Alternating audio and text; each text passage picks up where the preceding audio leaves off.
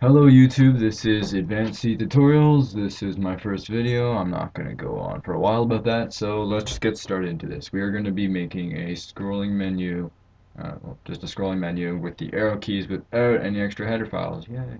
Okay, so for header files, we're going to go and include IO stream, which is just kind of like standard for putting things in and out. We're also going to go and include string. And last, we're going to go and include windows.h.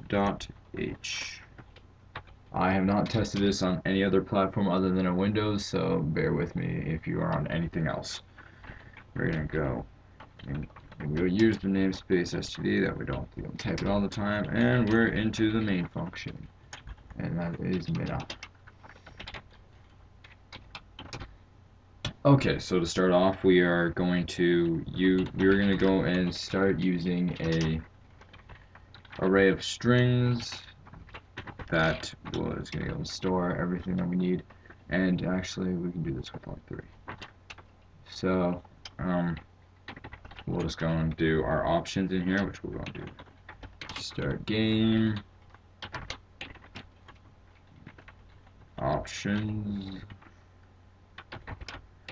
and exit. That should be good. Okay, now we are going to create a while true loop, which we'll just go and repeat it multiple times. And we're going to use unfortunately, we're going to use the system command. There are way better ways to do this, but for the amount of time that I don't want to make you sit here for like half an hour, I'm just going to go and do it with this. I'm also going to hard code everything. So I guess we're going to start off. We'll just go and send, actually we should probably go and set the color first. So we're going to go set console text attribute get std handle std output handle comma, and we're gonna go and put 15, which is white. And now we're gonna go and put out and see out. We're gonna go put out main menu, and there we go. Okay, that's just to make new lines. Okay, and what we'll go and do is we'll make a for loop. Int I equals 0. I is less than 3. Plus I. There we go. Okay, and now what we're gonna go and do? Oh, I always forget to do this.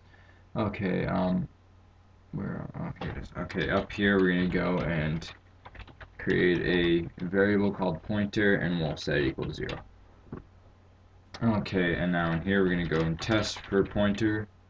If I is equal to pointer, then we're going to go and output it with a certain color. We're just going to go select that all over again, and we're going to go and do it with light cyan, which is 11. And then we'll just go and send to cout menu I and end line, and should have backspace. Anyways, and then else, we'll just go and set it. Actually, let me paste. There we go. And UI end line. Okay, so all this code that we've written out so far, all it's going to do is just go and make a menu that'll appear saying main menu, start game, which will be highlighted in a very light blue, like this kind of color, and then these ones will also show up in white. So now we're going to go and do how to navigate through them. We're going to go create a while true loop again, and in this loop we are going to test for the keystrokes.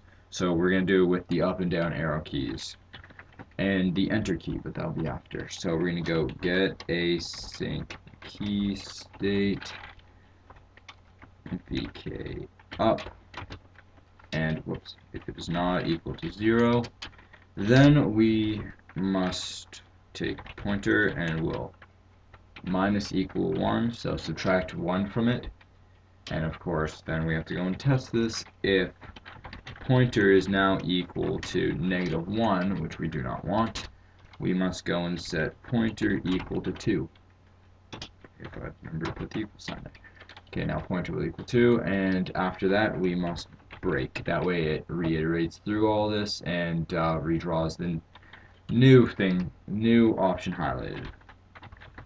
Else if get async key state vk down, and if that is not equal to 0, basically not equal to 0 just means it's not being pressed down, because if it is if it's not being, whenever it's pressed down, it'll return some random number, which kind of goes and it gets literally the state of it the millisecond that you're testing it.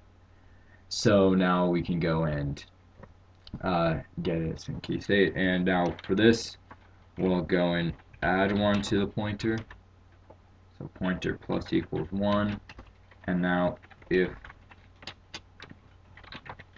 pointer is equal to 3, that's not in the scope of the array, so we'll go and set pointer then equal to 0. So now we should just about be able to, we'll just go and finish up the code. This right here, actually, right here, we'll have to go and put a sleep statement just so it doesn't go too fast. 150 tends to work best, I find, for smoothest that we can do. So this right here, it's not very long. This should just be able to iterate through the code. So iterate through the menu, and we'll just go and let it all link and compile, and it takes forever when it's in a project. So that'll work. Oh, there we go. Okay, so now I'm going to hit the down arrow key. Nothing appears to be happening. Oh, there we go. And for some reason, oh, there we go. Okay, it's just lagging for a quick second, and I don't know why. Okay, so it works for the up arrow key. Okay, we're gonna have to fix that. 1, maybe.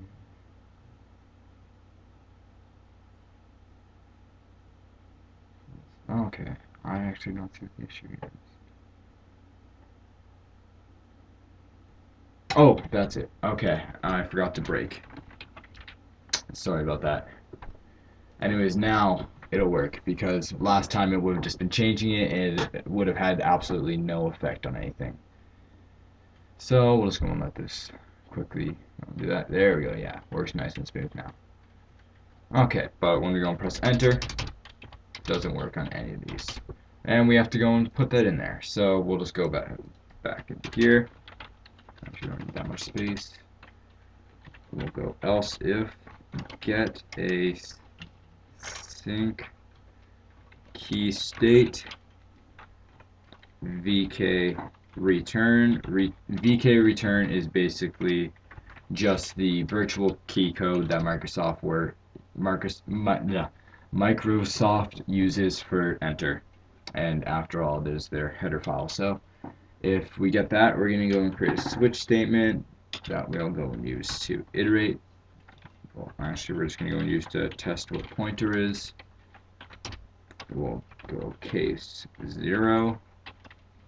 If we have case 0, we'll just go and, I don't really know, we'll just go make a few lines below, and we'll just go say starting new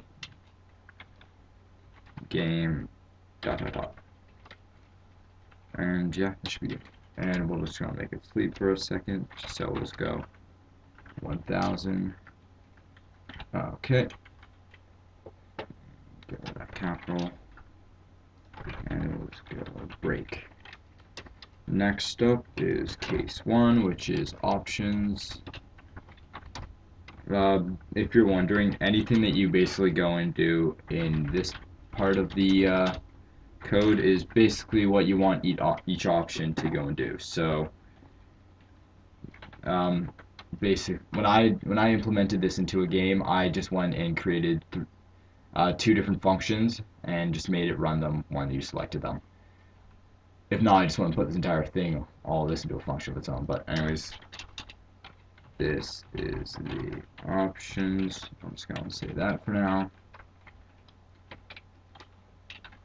And oops, maybe Go sleep for a second. Okay. And let's have that break. And now exit is probably the easiest one to do because all we have to go and do is end the code by returning no errors, which is what we do by saying return 0. So we just gotta put that up there again. Return 0 space break. And there we go. So that is basically all of that. And now afterwards, just so it actually ends out of its own little cycle, we'll have to go and put break. So this is rather short. It's only 80 lines, but that's the entire thing. This is the entire source code, including the header files. Sorry for making you sit here for like 11 minutes. So let's go compile it, quickly test it, and I'll leave you guys off. So yeah, once it just all has some links, we should be able to see this. It works works perfectly fine. There we go. We'll start game. It waits 2 seconds, clears it. This is the options. There we go. And now if we go exit, it closes, just as we wanted. So thanks for watching. Yeah, I'm not really gonna force you to subscribe, whatever, but if you want, go ahead. Anyways, I'll see you guys later.